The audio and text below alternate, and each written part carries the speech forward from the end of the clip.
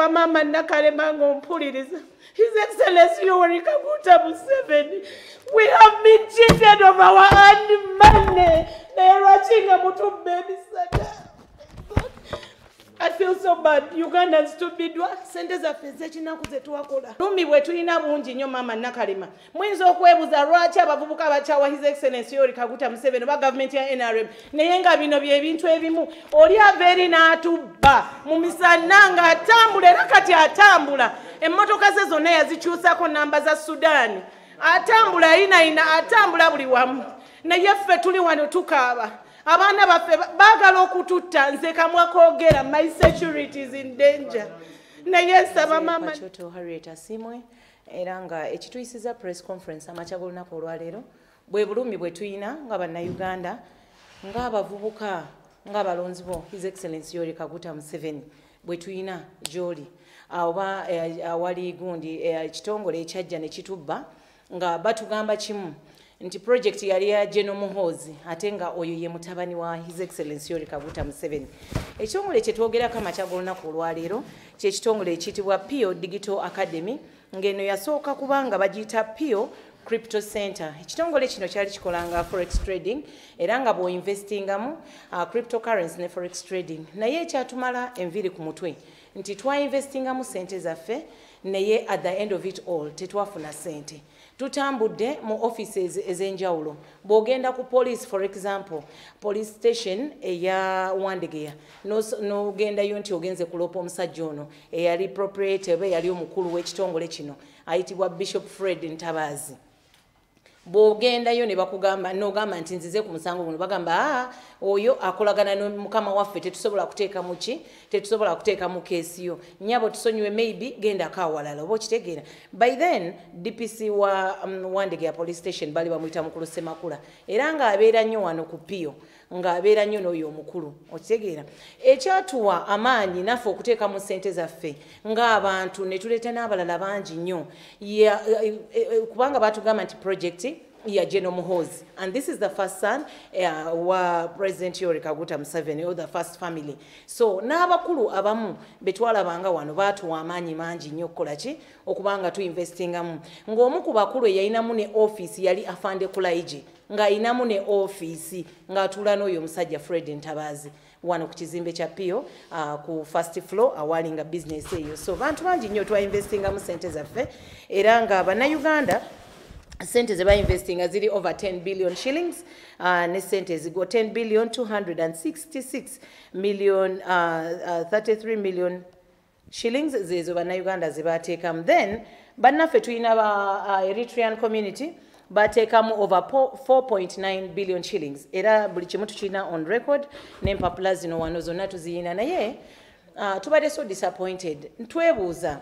lwaki tugenda ku every police station oba tugenze batuyambe every office. I personally nze kamwa koogera nze natambula ku police stations ez'enjawulo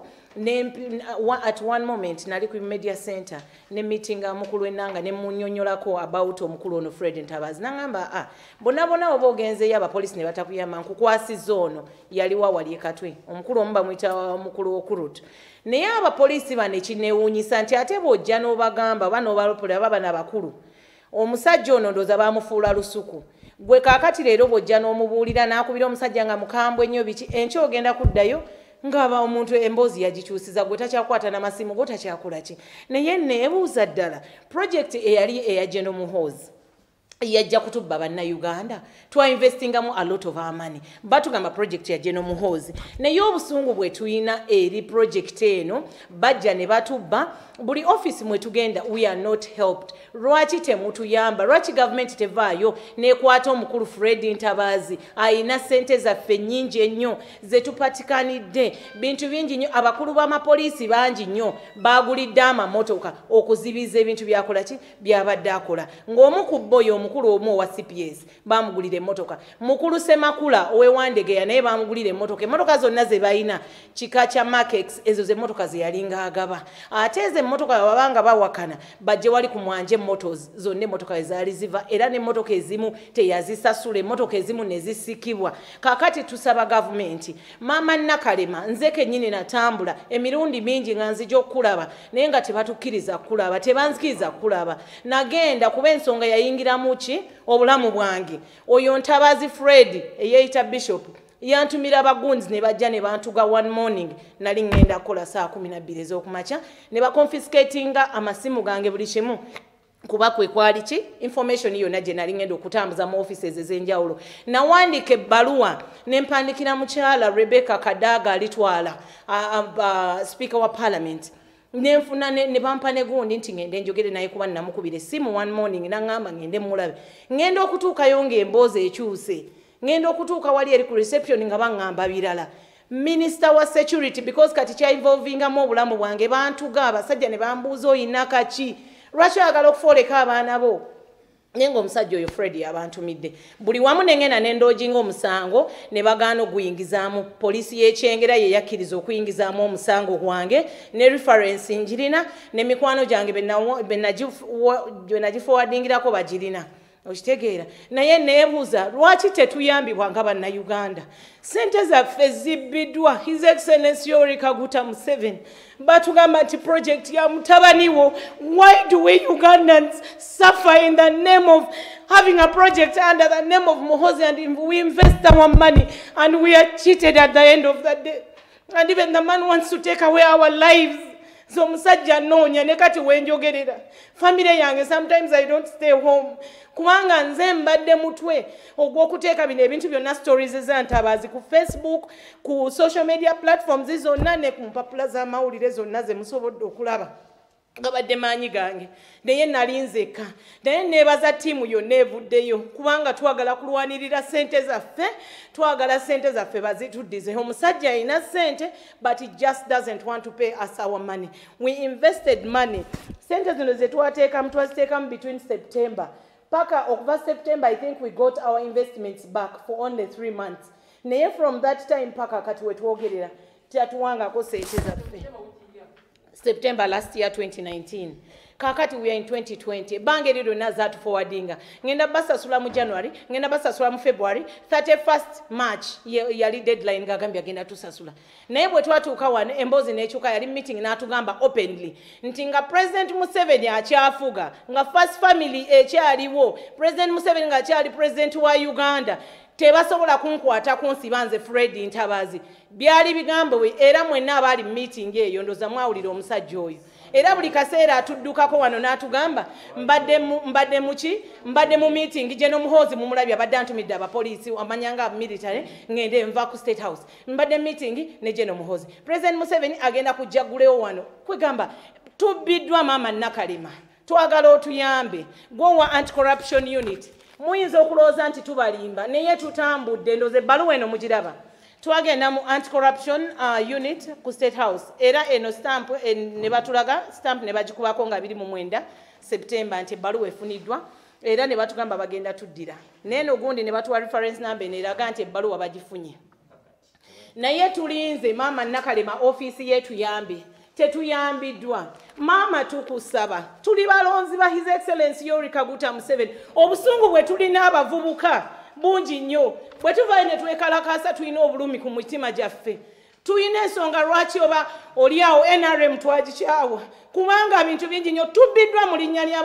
ya first family tubbiddwa mu linnya lya NRM tubbiddwa mu bintu bingi nnyo kati obulumi bwe tulina bungi nnyo maama Nakalema muyinza okwebuuza lwaki abavubuka abakyawa His Excellency Yoweri Kaguta Museveni oba gavumenti ya NRM naye nga bino bye bintu ebimu oli aveeri n'atubba mu misana nga atambula era kati atambula emmotoka ze zonna yazikyusako namba za Sudan atambula ina atambula buli wamu naye ffe tuli wano tukaaba abaana baffe baagala okututta nze kamwa koogera my security is in danger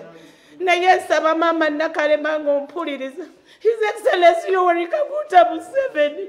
we have been cheated of our own money naye lwaki nga mutubba ebisada I feel so bad. Ugandans to bidwa sente zaffe z'ekinaku ze twakola. Naye nga buli office mwogenda tosobola kuyambibwa. Ekyasinga okummala amaanyi nali mmanyi ngenda kulaba Jeno tumwine. Kubanga obulamu bwange bwali involved. Naye secretary w'oyo mukyalo mukulukulu. Nagendayo gwasooka ogwokubiri ogwokusatu ogwokuna naŋŋamba. Naye nnyabo. Lwaki ebintu bino tobivaamu? Neneebuuza omuntu abadde annumirirwa naye nga ŋŋamba nga mpa amaanyi. Naŋŋamba ekintu kino wali kivuddemu kubanga ne ssente tolina. So I was like, Father Naku, is this the way they are going to steal our money? Because I don't have money to go to different offices? His Excellency Yoweri Kaguta Museveni tukusaba n'obuwembufu bungi nnyo. Please mutuyambe ku musajja ono Fred Ntabazi. Era tuyambe taata ebintu byaffe bingi nnyo, emmotoka zaffe zitwaliddwa, amayumba gaffe gatwaliddwa, ebintu bingi nnyo, we've lost everything. Nga muno mwe muli bannaddiini bantu bangi nnyo abatasobola kuvaayo who invested money here. But there are many people. Kyasooka kubeera kya every week. Then namala n'atunnyonnyola nti akakati gavumenti yalabye nga ssente ze tubawa nnyingi nnyo ku accounts zammwe kati twasazeewo tugenda zibawa every month. Yeeyo twali tu business eno yali ya forex trading neki ne cryptocurrency. Nze nga nze nawaayo miliyoni zaali 5 ku miliyoni 5 bwe nakolako bwe nalaba nga tansasula nensooka nzijaawo wansi ne muleetera ab'amawulire. Kwolwo nampaayo miliyoni 7. Olulala ne musangiriza ne mukwata amataayi nampa miliyoni 3 eze 10 ne mmanya nti zikoze eki zikomyewo wali kati mbwenjogerera manja miliyoni 41 nze nga pachoto ze sente ze mubanja. Eno project einamu investors over 700 investors. Nga they are not only Ugandans, mulimu bannayuganda, mulimu abasudani, mulimu bantu bangi, mulimu Eritreans n'empapula zonna zi representing aba Eritreans awansi ezo. Nga ba Eritrea bokka bateekamu 4.9 billion shillings ezaabwe bwe tuzibala. Bannayuganda tulina 10 billion shillings neziwamu over that. Kati ffe batugamba project ya Jeno Muhoozi. Kati kiri gyali mutabani wa President Museveni Jeno Muhoozi. Akwata ono omusajja baye yali director oba ye gwe yateekawo nga MD oba kikubanga ffe batugamba project ya Jeno Muhoozi. Era ekyasinga tuwanga amaanyi nga tulaba wano abasirikale aba buli kika era ng'omusajja oyo ne kati we twogerera ayina abakuumi abamukuuma n'amagye okitegeera buli lunaku wano nga security bagikyusa. Okiraba kyekyo byebintu ebyatuwa obugumu ne tugamba ndooze no project ddala yaki ya Jeno Muhoozi. Era nga bwe mbagambye era nkiddamu nti afande Kulaije yalinawo ne ofiisi naye munda muno mu ofiisi yoyo omusajja. Ofiisi ya afande Kulaije ye yabeerangawo ng'atuulaawo ndooza okutuwa obuvumu buli okutulaga nti ddala ekintu kyaki Jeno Muhoozi kitambula oba mukitegeera nga muwi w'amagezi mu kintu ekyo. Tetusobola mutuukako nze nkubuulira nti ntambule ku offices nnyingi nnyo naye kaakati bwe mba ne baminisita sisobodde balaba Jeno Muhoozi naamutuukako ntya. Bwe mba nga everywhere buli wengezaako genda njagala balaba ngenda otuukayo ng'emboozi ekyuse paka lumu omuntu omu naŋŋamba naye ekintu kino oyinza okifiirwamu obulamu bwo nina abaana bange bakyali bato ne ŋŋamba nedda kanoonya emikwano gyange ffenna abamu abateekamu ssente we tubanga tusobola okuyita media. Kuno this time round katufulumya amaloboozi gaffe media etwale ensonga zaffe zifulume zikoleki ziwulikike.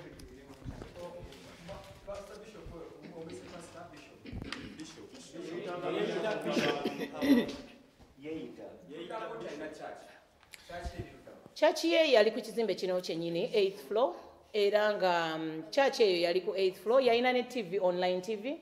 Nze omusajja oyo yanzija gye nali nkola nga ndese nga general manager of that one light television. Ate nno sente ze mbagambe miliyoni 41 sinnagattako sente zange z'omusaala kuba mubanja emyezi 9 gye miliyoni 18.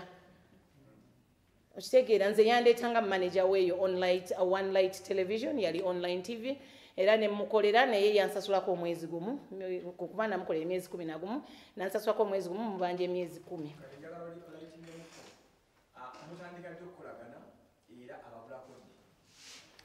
Nze nabajoininga mu September w'omwaka ogwo gwaggwa nenjoininga naye najjanga mukozi wa One Light Television era nga jenali yaliye ng'eri ku 8th floor era mu church munda eyo TV mwe yali. Kakati bwe tumukolera nambulira nemmanya ku business gy'akola wansi okitegeera kati awo bwentyo bwe ntandika okuinvestinga mu ssente zange nange ng'ate ekyasinga otusikiriza nti nga bw'investinga for example n'oleeta kubanze kati nina tiimu yange yaba Eritrea na meeting omusajja oyo omu John naye nandetera line nene nnyo nga kuwa 10% of the what investment nti tugeze omuntu alese milioni 10 10% milioni zo 10 kuba nkimanyi mujja kumbuuza ezo milioni zonna wazifuna otya oba zikola ki kakati yes nga oyo bw'aleeta milioni ze10 awo there and then bampeerawo 10% yange nga bampa milioni zange 10 nga nange nzikwata nga nkola ki nga I invest in the business bwe tutyo bwe tuze tuzimba ekintu kino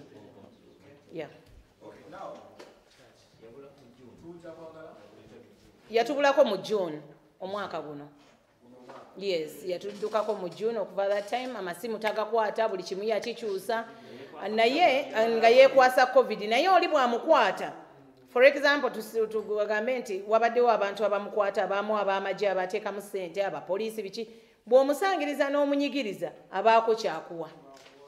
bw'omusangiriza n'omunyigiriza nze kennyini kamwakoogere yannoonya mu covid ng'olwo mukuba nnyo social media buli wamu mukuba mu lupapula olumu nga bamukubye ne ku social media we nasinganga nze okulwanira olutalo lwange ndooza mwali kubanga batugamba ne famire ye ne famire y'omukyala ebirasayiza nansa neeyo yo mwali naye yeekweka tulopye tewali muntu wano ndooza talina reference number egiri ekibuli simanyi na kyensobola bagamba aba media naye bw'otuukayo ndooza ye abapoliisi nga abasasula gwe nkyabodda story endala nnyo nga gwe in fact emisango gyonna bagizza ku so kakati awe tusabira government eveeyo etuyambe kubanga naffe tuli balonzi bo His Excellency Yoweri Kaguta Museveni General Muhoozi erinnya lyo lya featuringa nnyo era ffe twateekamu tumanyi project ya General Muhoozi Mama Nakalema gwokola ku nsonga za anti-corruption era mu office yo mwetuli era ebbaluwa twagiteekayo ne batugamba bagenda tuddira naye twalinda okutuddira tebatuddiranga naye nga empapula ze zino tusaba muyingire mu nsonga zaffe mutuyambe bannayuganda muyambe ba Eritrea abasajja bano they are refugees abajja muno naye obusente bwabwe babaweereza bwe basalawo ne bagamba let us invest tugenda funamu ebintu bingi ate ne babbibwa image ki gye tulina ddala ddala nga bannayuganda abatubba batubbira mu linnya lya offices ennene state house tusaba tuyambibwe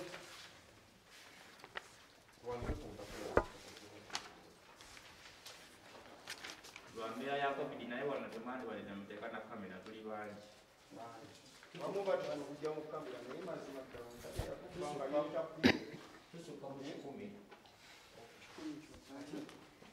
10.